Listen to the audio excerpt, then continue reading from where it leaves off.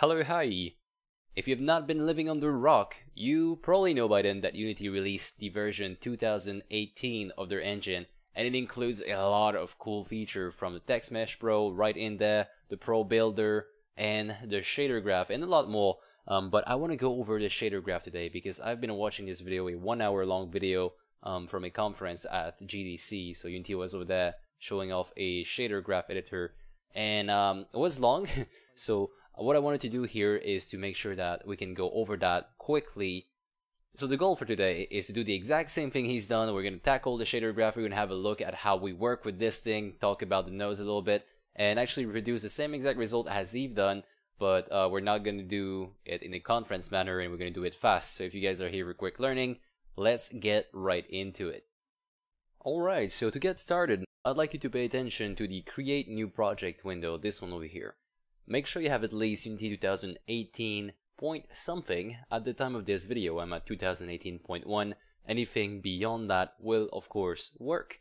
And let's have a look. So when you create your project, at the moment, we only support the lightweight PBR rendering pipeline. So for the use of Shadergraph, at the moment, and I'm really putting the emphasis on at the moment because they plan, and they've said that in the talk, they plan on implementing it for high definition as well. And they also support unlit. Of course, you'll want to choose this one. And when you create your project from here, it is going to import a big scene with a lot of assets in it. It's going to give you like a preview project in which I stripped out everything, but the setting over here and also the material decided to keep the skybox material. Now do note that you can do that on your own. You can create a project from scratch and actually import these, create these settings, but you're going to have to include the lightweight rendering pipeline. And if you are starting from scratch, you can actually go up here under Window, Package Manager, and this is cool. This is actually a way for Unity to split their project in different little chunks that you can add to your project only if you need them. So in my project currently I have analytics, standards, but what I really need here is the render pipeline. And the Shadergraph is included in that. It's actually part of the render pipeline, the lightweight render pipeline. If you go under All, you will find it right here, Shadergraph. But we don't need this one because it is included in render pipeline. And like I said, that's the way it is at the moment. It's most likely going to change in the future when the Shadergraph is supported for all type of lighting. But let's actually get started with the actual shaders. Alright, so next up we have a small observation. Since I'm losing the lightweight render pipeline, I actually can't use the normal standard shader. If you have a look over here, this is my mesh. It's actually using standard and it has an albedo. Even if I go under legacy, do a say normal diffuse, it has a texture on it and it still doesn't do anything. Oh, and about the character, it's something I found under the asset store. So under 3D assets for a price of $0, I found the Red Samurai. This is what I'm using, by the way. Okay, so if we can't use Legacy Shader Diffuse, if we can't use the standard one, well, we have to use the lightweight render pipeline, and then you'll also find the standard over here if you like so. Now it does not contain as much variety as the standard lighting mode, but with the Shadergraph, to be honest, you'll have fun creating your shaders, so you'll be able to make them on your own. So really depending on what you want, for this kind of asset, I think I'll go for simple lighting. We could go for PBR. I'm not a big PBR fan. I like to create more of a cartoony style games, but it's up to you. It's right there if you want to. You can tell the difference if I put that on PBR. So you're gonna have that nice little rim all the time. It's gonna look metallic a little bit, and I'm actually going to strip that for mine. Okay. Okay, so the goal of this video is gonna be to show you exactly what a guy did, the representative did on the talk, but we're going to be doing it quickly and we're going to be efficient. So let's go ahead and start by creating a new shader. So right click, create, we're going to go under shader, and we're going to have to use a PBR graph. I'm going to name this player, and we are going to actually, right away you can assign it to your players. So I'm headed on the mesh right now. This is what I want to change. I will go under my lightweight pipeline and it's saved under graph right here, graph player. And that is my mesh at the moment. Now if you see it, it has the rim lighting that I just removed by putting it on simple light. So let's go ahead and change our shader. We're going to start just by doing simple stuff, right? Double click on player. This will open up the Shadergraph. And we are going to maximize this window because we want to be able to see what is going on in here. We can move around by holding middle mouse. If you scroll down and up middle mouse, you can zoom in and out. And that's pretty much it. Here you have your master node. This is where your result is going to be output. You can see it in some kind of little sphere preview, and you can also have a look at a more bigger preview on the bottom right hand side. And this one's cooler because you can right click on it and change that into a capsule, cube, or even a custom mesh. In our case, let's do the player. So we can see the result on the player's cloud right away. Reason it doesn't have a head is because that's a different mesh. So I already told you guys, I don't really like that little lighting on the side, so I'll actually go back and put my smoothness back on 0 so we can have the simple lighting back. Now, this is going to be showing on your project only when you click on Save Asset. So let's do that and see the change. Here it is. Okay, the head's going to say like this because I'm not going to make another shader for it. We'll be able to tell the difference at the end. So in the video, what he did next is he added a nice rim lighting effect to the whole mesh by adding a Fresnel effect. However, I'm not going to do that just yet. I'm going to add a diffuse first. I think diffuse was the logical first step. So let's add a texture to this thing first.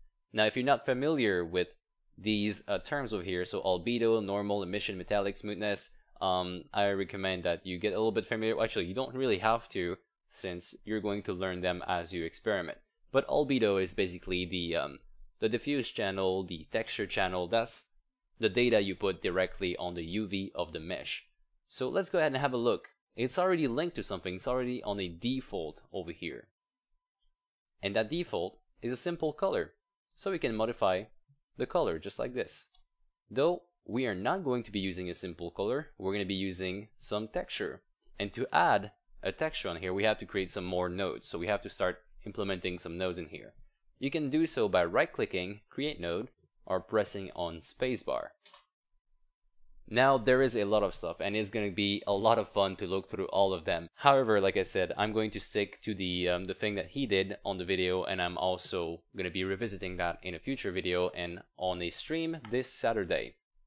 So we have to go under input. We try to put something we created, so a texture we created. Let's go under input, and there's a bunch in here and I can't wait to test them all, but for now we're going to stick to texture, and we have a texture to the asset. That's what we have. So down here we have to create, or actually not create, but choose our texture. In this case that will be the body diffuse. And now we're going to try and output that to the albedo, but it doesn't work. And the reason it doesn't work is because texture has a little bit more complex data than just the 3 albedo channels. So let's see what kind of data it holds. We're going to click here on the output, and when we don't know what kind of output it gives, you can just drag it and put it anywhere. And now the create node is going to filter what you can actually put in there. So do you just want to output the UVs? You just want to output the texture itself, which is what we'll do, or the normal, or a normal map actually. So let's go ahead and go under input. That was my phone, by the way, and we'll do a normal sample texture 2D, and you start seeing it right here. Now what's really cool about this is that you can actually tell what kind of output this has. You can put only the red channel if you want, so you have something like this. You'll have only where the red color is, or you could put only the green. As you can tell, there's way less green in this, but there's still a bit. Then blue and alpha, as you can probably tell by looking at this, there is no alpha in here, so you won't be able to see any color. But it's really cool the way you can just put them through single channels. And hopefully this gives you some kind of optimization idea. Maybe you could create a texture that is optimized by having 4 different channels used for 4 different things. So maybe think about something like that in the future. That could be nice. Okay, so we have our albedo or diffuse put on our texture. Let's save this, have a look, and we're back to normal.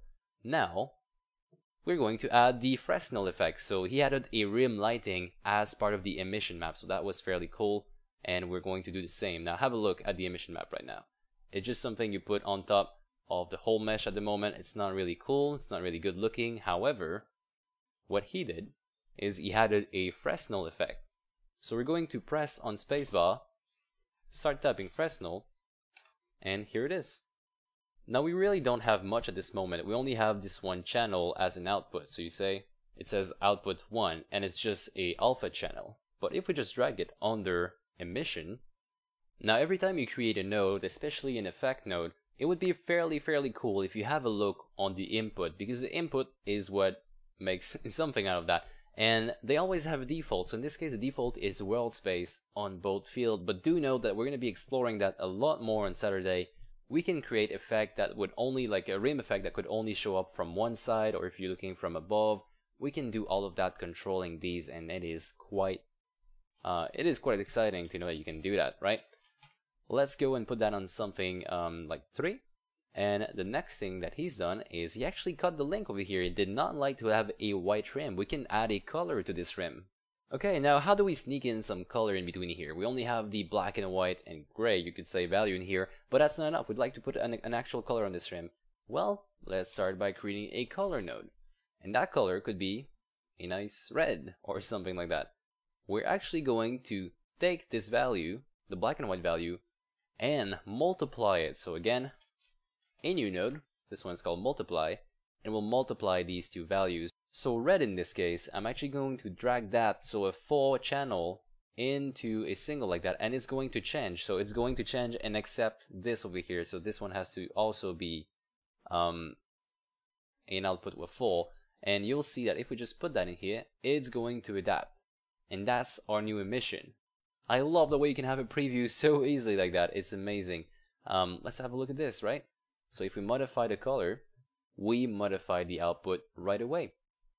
I'm going to put like a very whitish red like that, and now we can put that under our emission, and voila, we have some colors. We can always play with the rim power over here at the end, and we could also modify which kind of lighting you want directly on the color.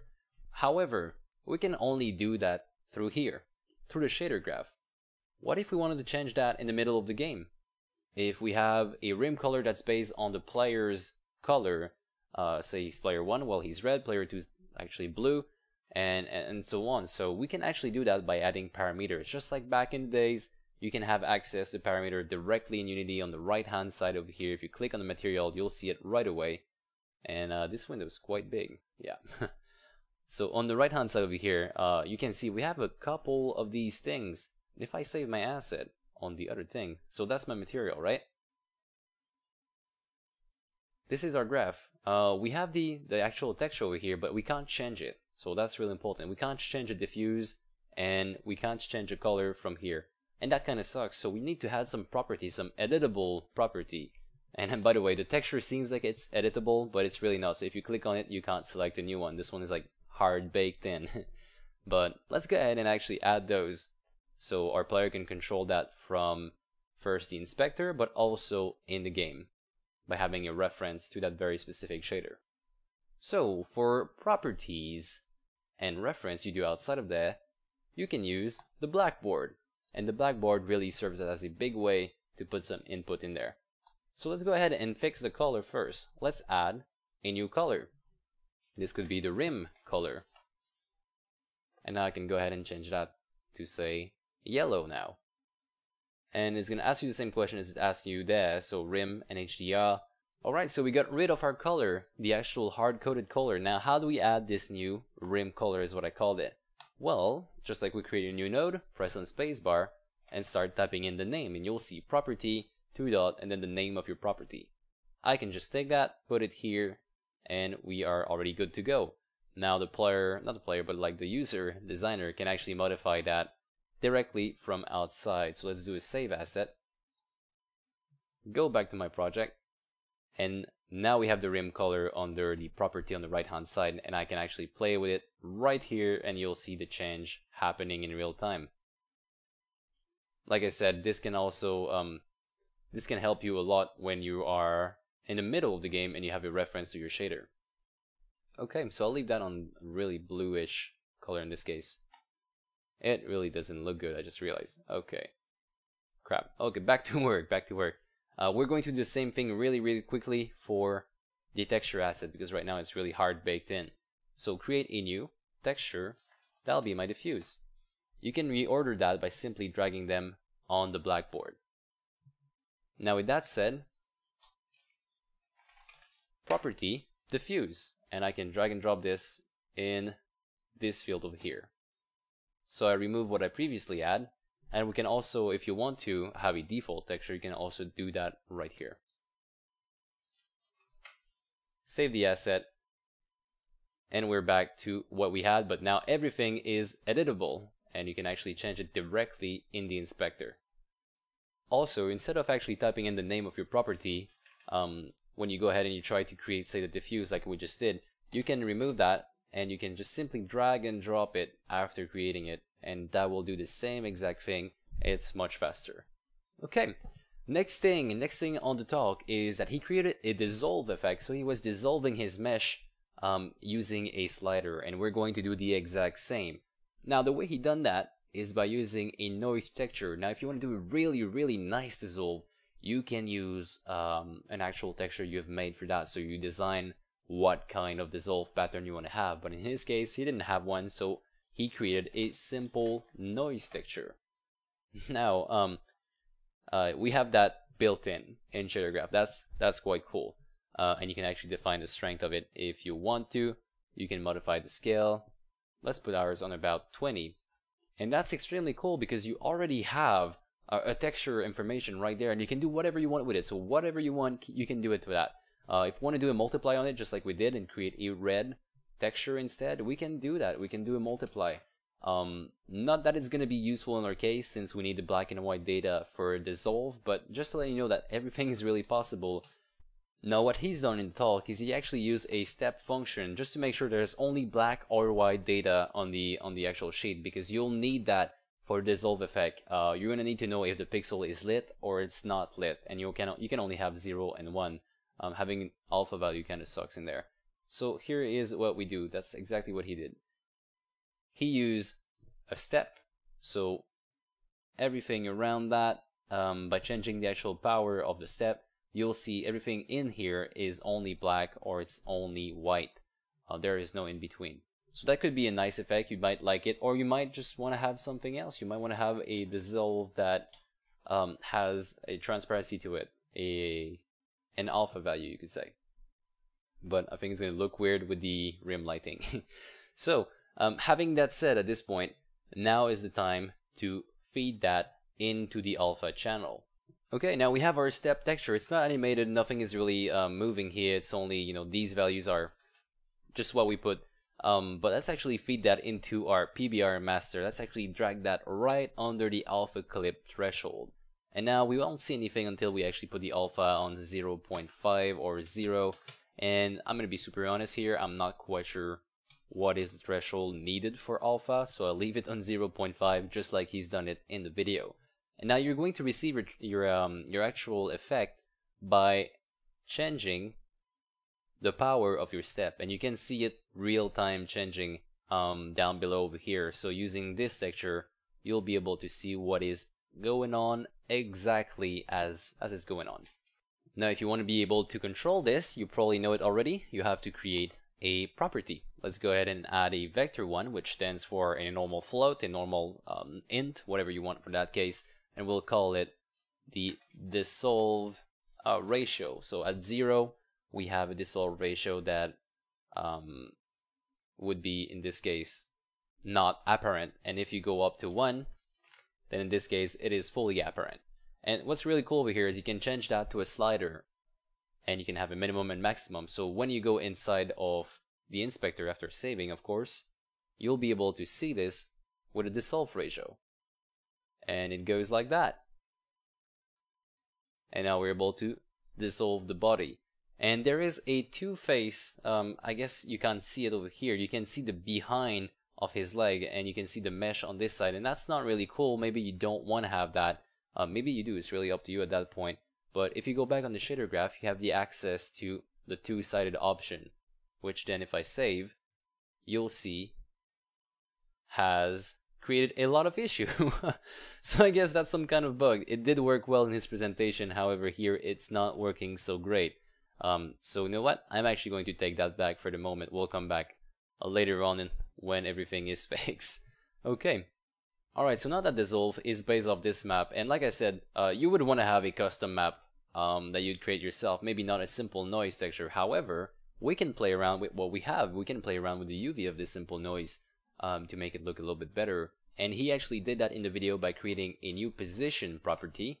And instead of using the well property, he would go on and use, say, the object property, so the object space. And he output that directly in the UV, which actually changed things quite a lot. Now let's have a look at what this gives us. Well, when it's on 0, it gives us nothing. But you can start dissolving at very specific point using the center of our mesh. So in this case, where's my pivot point? Somewhere over here, I would say. So it gives it a more unified dissolve effect and resolve effect, let's call it like that. However, he went even further than that and actually added a twirl effect, so we can play around with that even more with a twirl. And twirl is really cool. When you just have a look at it, you can see that your texture is about to get messed up. So let's go ahead and put that right in here and output it there. And this is what we end up with, which is a lot cooler. So let's have a look at that directly in the game.